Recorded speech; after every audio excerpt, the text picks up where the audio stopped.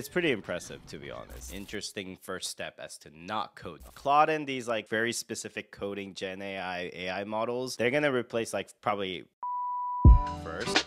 Hey everyone, how's it going?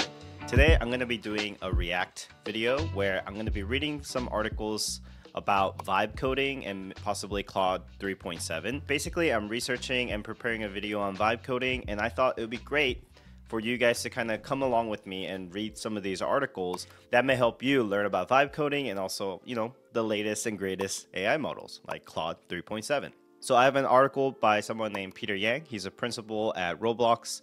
He's someone I follow on LinkedIn. I've been basically seeing him post a bunch of videos about him creating like 3D video games and things like that. So I thought it would be really fun to see, because if a PM can do this with no coding experiences, I feel like someone who can code can even leverage this even better. So if you enjoy this article that I'm going to read, go ahead and give Peter a follow on LinkedIn and also YouTube. I'll link them in the descriptions below. So let's go. I built a 3D Star Wars game without writing a single line of code, and you can too. Claude 3.7 plus Cursor and vibe coding heaven. This is kind of very true. I've been using Cursor a lot lately, and it's been just like pretty fantastic, to be honest. It's been a game changer. So this is written by Peter Yang. Dear subscribers, I haven't been sleeping much lately. Instead, I've been up late building games with Cursor and Anthropic's new AI model. Previously, coding with AI meant spending hours fixing bugs instead of creating, but Claude 3.7 Sonnet has completely changed the game. Last night, I built the 3D Star Wars game where you fly an X-Wing to destroy the Death Star without writing a single line of code myself. It felt like magic. In this post, I'll share my step-by-step process so that you can create your own epic games with AI. Let's check out this 3D game. Standby alert. Okay. Death Star approaching. Estimated time to firing range. The Star Wars game that we'll build. Here's a clip from my Star Wars game. Sound on for the epic music. It features a TIE fighter that hunts you down, epic music and sound effects, X-Wings that dynamically open and close based on speed. Now let's build this from scratch. It's just 7 steps. All right. Install Cursor. I'm going to skip. Step 2, work with AI to write a spec. Kick off the project with this prompt. Sounds like a true PM, starting with the spec instead of just starting with hello world or writing code. Looking at the spec, I want to build a 3D space shooter of an X-Wing attacking a Death Star. Can you first write the README file or markdown file? Let's make it simple and build it one step at a time. Don't code yet. Interesting. Interesting first step as to not code yet. That's not what I would do. Tip 1. A good spec is your secret weapon. Ask AI to write the requirements, tech stack, and a roadmap that breaks the project down into phases. Breaking the project into phases is crucial because AI isn't great at building the entire spec in one shot. Fair. Here's the README file, phased out approach that AI created. It's pretty cool. Death Star 3D project development roadmap. Phase 1, build basic setup, set up the project structure. Okay. Phase 2, flight controls, implement controls, keyboard, mouse, physics, camera that follows the X-Wing. Phase 3, Death Star and environment. Add Death Star model, implement collision detection, create space environment with stars and planets. Phase 4, combat system.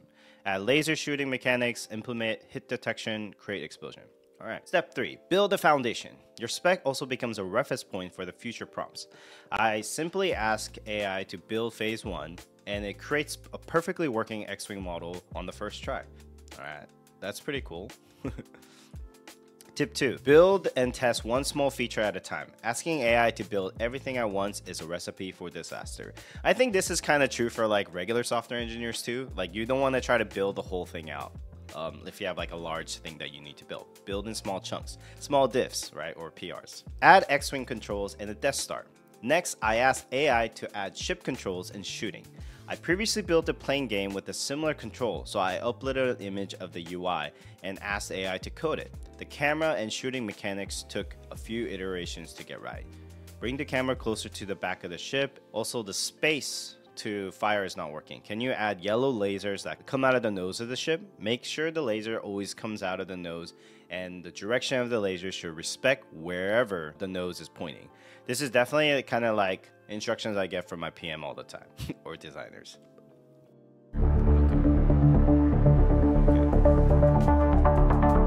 You know, it's really impressive that like you can do all of this without coding yourself. Like that is still like very impressive to me. I've seen demos like this. It's always really fascinating to me.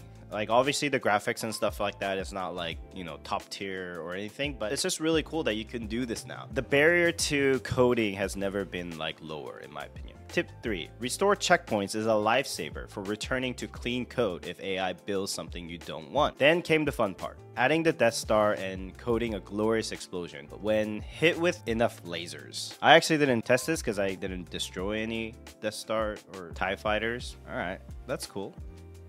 I see a little bug there, but that's fine. Course preview. We'll build 3 to 4 products live in the upcoming AI course. It looks like Peter has some kind of upcoming course. Step 5. Add the TIE fighters and enemy AI. Adding TIE fighters with intelligent behaviors seemed tricky, so I asked AI, describe how you'd build this. Don't code yet. The plan AI gave me below was way too complex, so I asked to simplify it.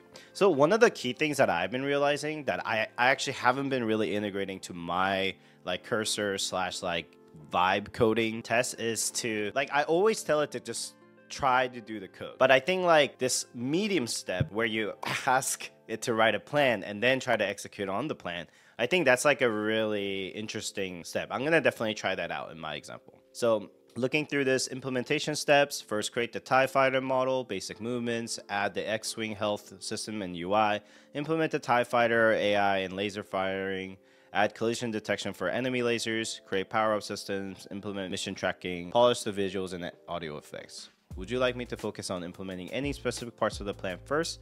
I can start with the TIE fighter models and basic AI. Or we could continue with the health of the system of the X-Wing. Nah, too complicated. Update the plan. It's interesting, like I'm not reading all of this, but like this next part where it says don't code yet, just update the plan.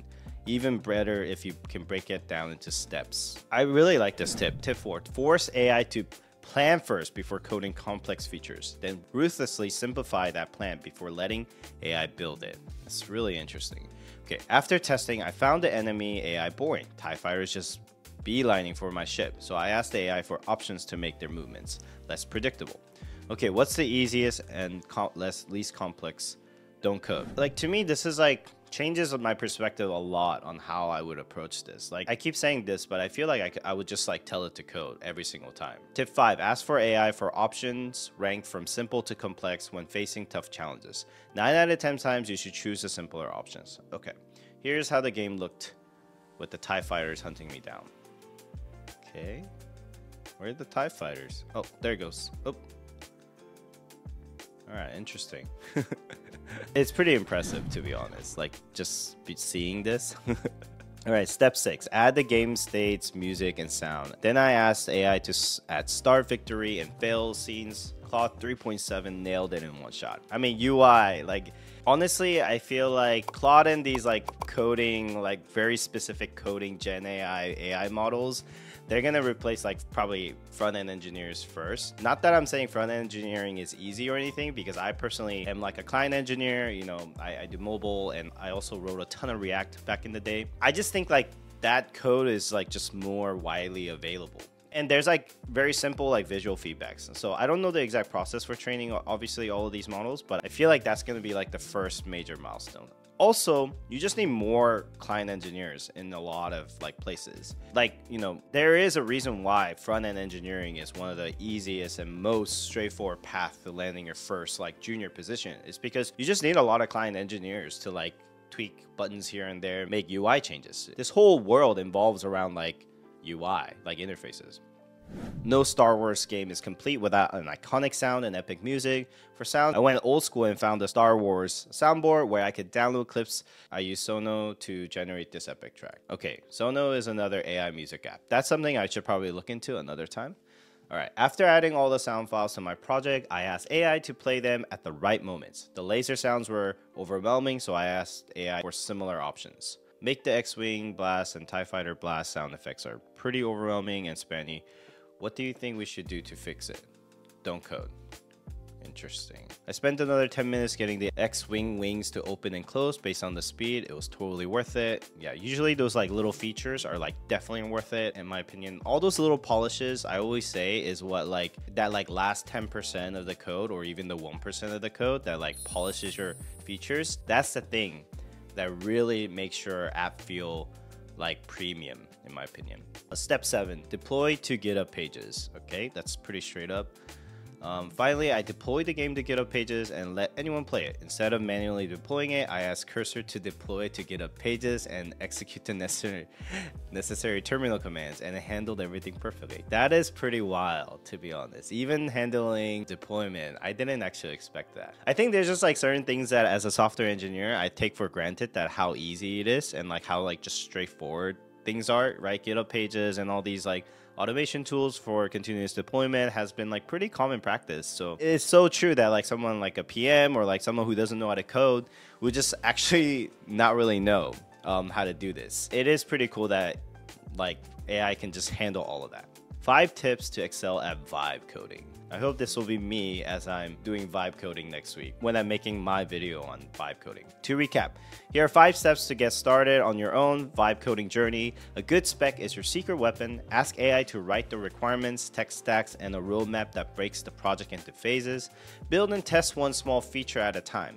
Asking AI to build everything at once is a recipe for disaster. Resource checkpoint is a lifesaver for returning to clean code if AI builds something you don't want. I kind of skipped this point, but I'm just guessing this is Git. Force AI to plan before coding complex features, then ruthlessly simplify that plan before letting AI build it.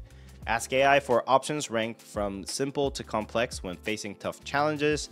9 out of 10 times you should choose the simpler option. If a PM like me built the 3D Star Wars game using AI in 2 hours, you have no excuses, especially me. As a staff engineer at Meta, I definitely don't have excuses. So I'll definitely be making some games or some fun projects on the side.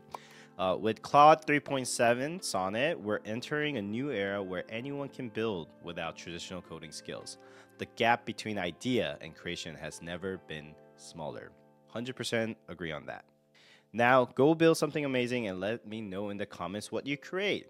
Exactly. Let me know for yourself. I hope, I'll link all of this stuff below and give Peter, obviously, a follow on LinkedIn and YouTube. But this was a great article. Like, I think, like, even this article, just reading it, it makes me feel like vibe coding is like a genuine thing. Maybe for myself, I could do it as a challenge where I like just use voice or something for my instructions. Like, that might be pretty interesting. Anyways, I hope you guys enjoyed this video. I'll leave all of the resources below.